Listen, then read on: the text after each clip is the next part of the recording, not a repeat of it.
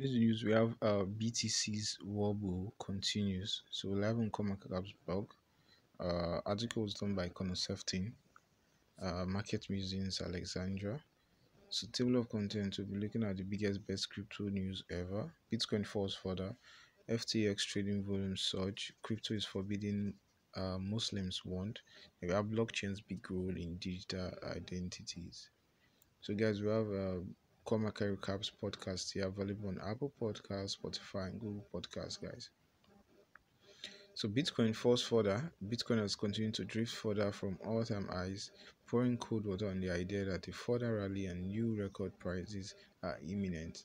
So, the world's biggest cryptocurrency was trading an exceedingly tight range for most of Thursday, remaining stuck between $64,000 to $65,000.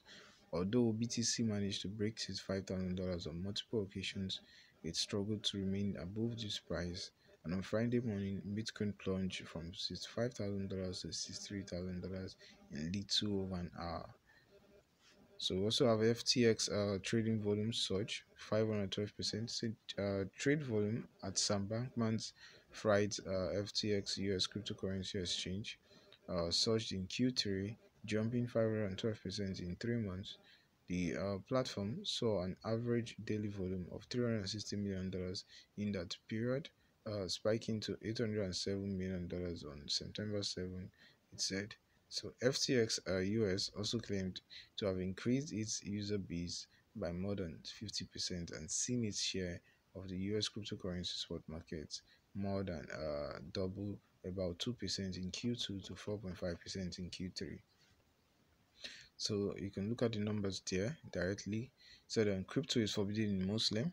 So Indonesia's religious council has declared trading cryptocurrency haram or forbidden under Sharia law. So we have Bloomberg's reported on November 11 that the National Ulema Council or MUI banned Muslims from trading cryptocurrency as it has elements of authenticity, wagering, and arm. So the ruling does not have the force of law, but it will likely deter traders as well as giving local companies pause before issuing cryptocurrencies. I also have blockchain's big role in digital identities. So blockchain, artificial intelligence, and biometrics will form the technological core of a rapidly growing digital identity market over the next decade.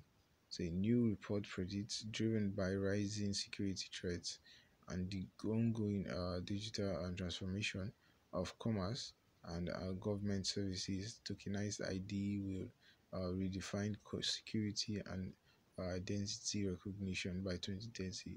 So according to Frost and Sullivan, these systems could identify US based on our keystrokes, so our voice and even our mouse use.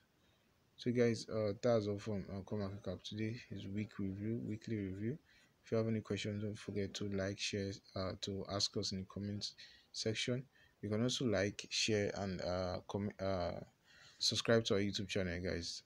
If you have any updates, any question, feedbacks, feel free to let us know. We'll try as much as possible to attend to you.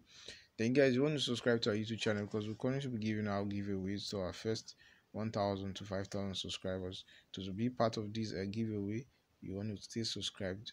Then, once it kickstarts, you should be part of the lucky winners. So, peace out, guys, and stay safe.